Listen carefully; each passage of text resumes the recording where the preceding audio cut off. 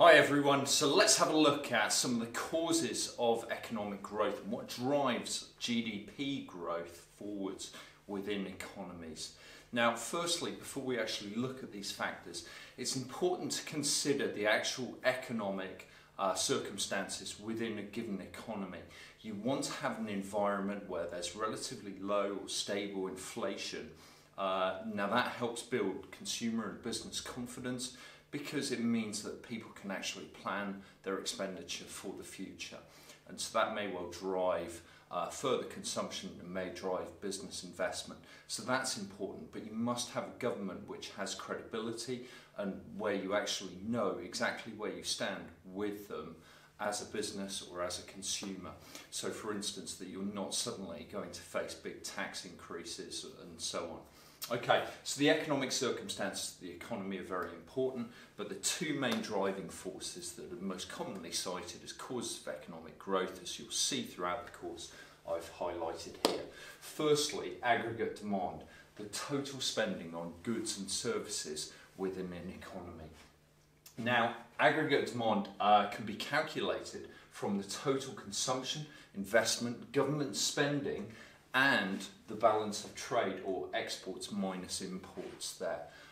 Okay, so any increase in any of these areas can be consumption, investment, government spending, or exports over the minus element there, the subtraction element of imports, because imports represent money leaving the economy, leaving the circular flow of income, as we'll see, will help to drive forward economic growth. So if you can increase any of these areas, the theory goes that it will help to actually drive forward economic growth. Now there is some disagreement between economists about this. For instance, monetarists argue that this will only lead to inflation, but we'll get into that at a much later stage. Okay.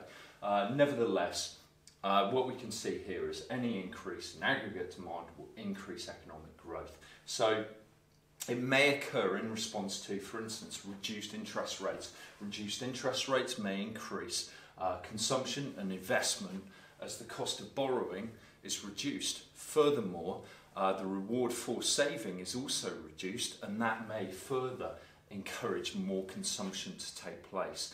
Okay, so people are more happy to borrow money when interest rates are low, of course. Then we've got lower taxation.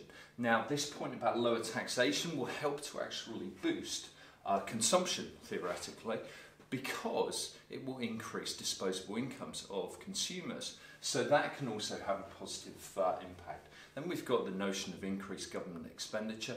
So if the government carries out more or deeper spending, that will drive jobs and economic growth. Next up, a depreciation of the currency.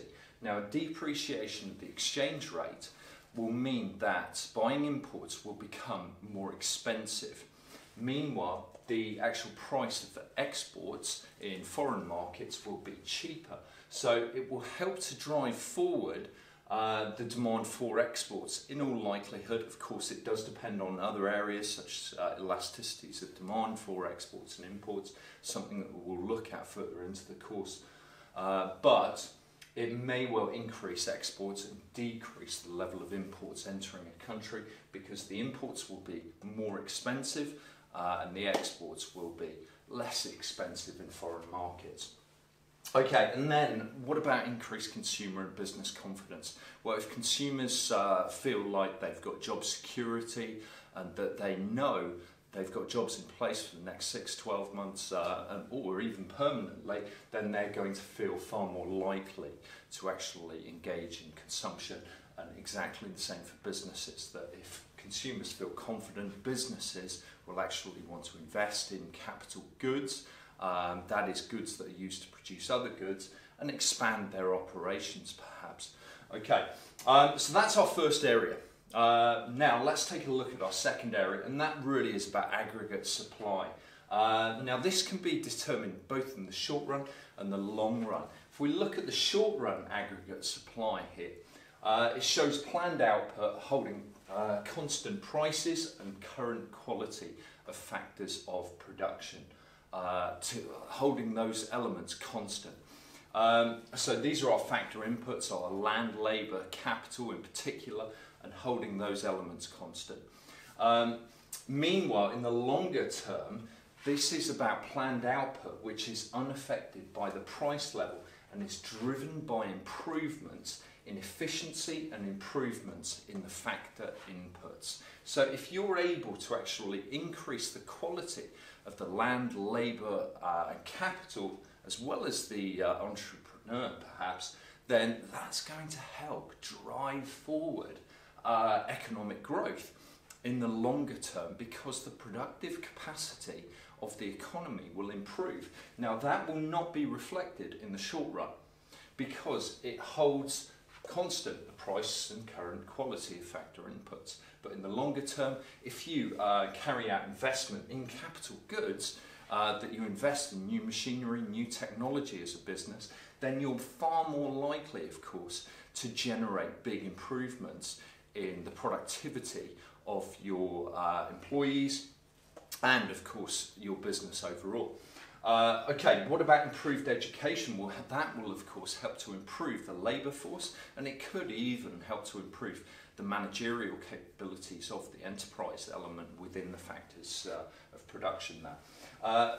There could also be a general increase in the quality or quantity of factor inputs. So migration, economic migration can help shift the supply, the long run aggregate supply curve to the right, as there's simply more workers available, and it will mean that yes, wages could become slightly depressed in certain areas, in certain professions, but it will help to actually boost the potential productive capacity of the economy.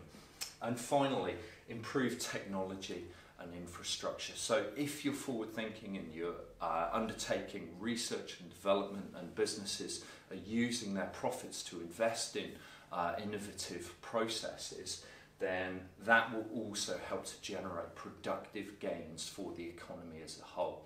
Okay, now some of these areas do overlap. So for instance, if the government chooses to reduce taxation on company profits, it may enable companies to actually undertake further investment in research and development, or invest more in capital goods. And of course, when it comes to government spending, well, government spending could be upon infrastructure projects such as the controversial HS2 project of High Speed Rail 2, which is hoping to link the north and the south economies and remove those regional disparities. Okay, I hope that's useful, guys. Thanks a lot.